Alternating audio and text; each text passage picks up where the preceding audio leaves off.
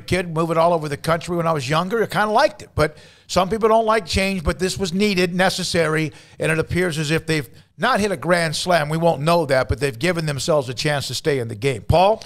All right, I'm going to let Steve, our next caller, tell everybody where he is in case he doesn't want people to know. But, Steve, you're on the BetUS caller line. Thanks for your call.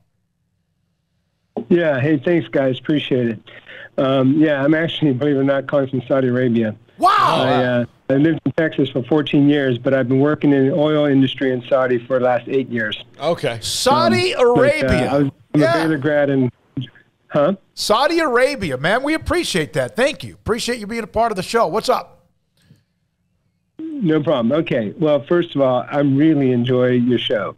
And I've only dialed in recently because of all the realignment stuff, but you got me hooked, and I'm enjoying it. So I really just have a few thoughts just to share and something and a question.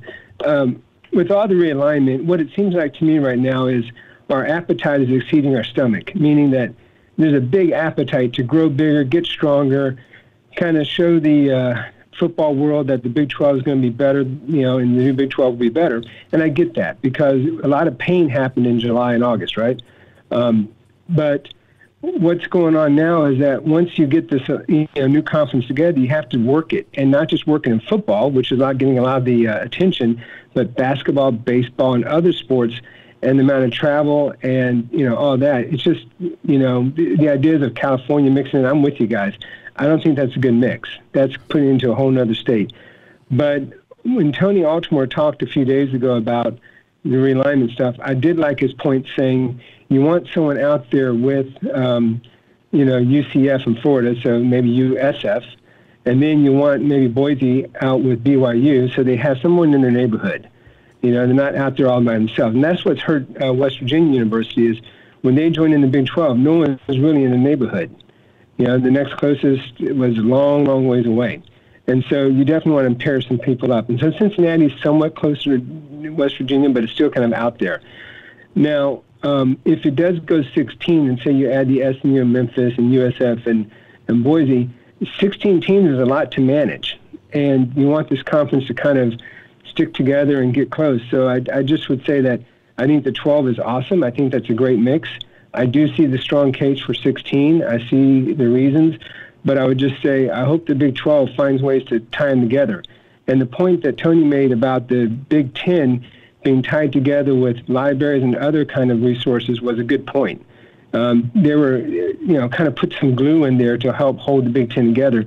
And I really think that that's something that, the Big 12 needs to look at is how do you really try to keep these people together? So those are my thoughts. Hey, we appreciate that. First of all, where did you live in Texas before you moved?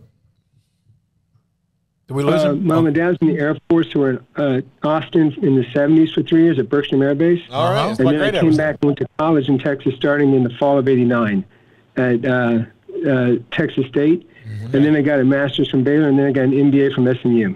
Okay. So I stayed in Texas from 89 to 2000. Hey, man, we appreciate you so much. Thank you. And I'm being clueless here. What is the time right now in Saudi Arabia? I can look on my phone. What's the time? 11:32 p.m. in Jeddah. There we go. You need to go to sleep or you're going to lose your curfew rights. We're essentially his Tonight Show. No, that's what we are. Seriously. Yeah. And while you did that and while you called in, we had somebody else who called in on the chat room that listens to us, I think Michael from Iceland. On the chat room. Good deal. God, wow. I mean, I'm getting goosebumps. Cool. We appreciate it. Hey, stay in touch with us. We hope to hear from you again, okay? Yeah, my name is Yak. I go by Yak Attack, so when you see that comment. You're on there. Yep, okay, we got it. Right, thanks, Yak. Appreciate your attack. Baby. Appreciate your time. Yeah, appreciate that. And, I think you're right. They got to be cautious of just, bringing in teams and then just like, all right, go play now. Like, there does need to be some calculated movement as far as how it starts, how it sets up, how teams are introduced, how it works in other sports. And I think that's probably a lot of what they're trying to figure out right now. The last few weeks were about crossing T's, dotting I's, and securing teams. And I think now everybody kind of knows what the deal is and knows what to expect, at least those who have been officially invited. The Boise, SMU, UCF, USF contingent, I mean, that's still – That's not anything official. That's kind of the bubbling up that's going on behind the scenes right now. But we do know there's 4 officially being introduced. Now, there is still the issue of you don't know when Oklahoma and Texas are leaving. That would be helpful knowledge to have to know when to kind of start the ball rolling. But, yeah, I think they're probably taking care of a lot of that. And I'm with you. I think there's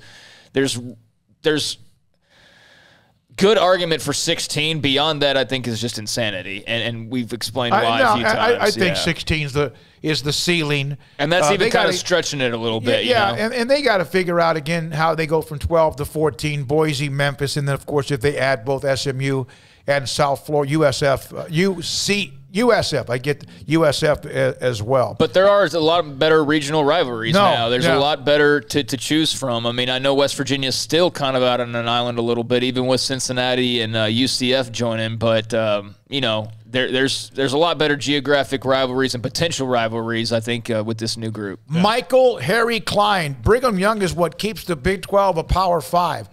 That's debatable, but it doesn't hurt them. That's for sure. It's adding a nice little chip to the poker table. But there is, I mean, I think to his point, there's a reason why they were one of the first ones you called. I would think that, no question. I agree. Not without them, it'd be okay. With them, it makes them even better, no doubt about it. Without them, it's a glorified AAC, I think. Yeah, okay. No, it's a great point. Yeah, all right.